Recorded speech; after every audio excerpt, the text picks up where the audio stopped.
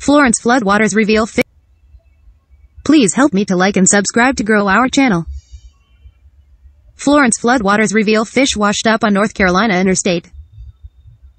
Floodwaters from Hurricane Florence are leaving quite a fishy situation in North Carolina.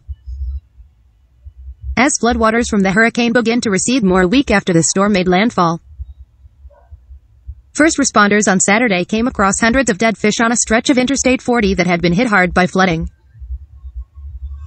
Well, we can add washing fish off of the interstate to the long list of interesting things firefighters get to experience, the Penderley Fire Department said in a Facebook post.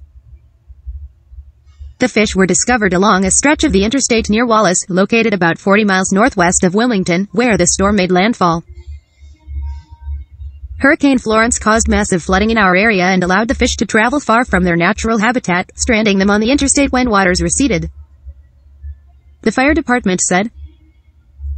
On Saturday, North Carolina Gov. Roy Cooper said 9 of the state's river gauges are at major flood stage and 4 others are at moderate stage, while parts of Interstates 95 and 40 will remain underwater for another week or more. Emergency management officials said residents whose homes were damaged or destroyed will begin moving into hotel rooms next week.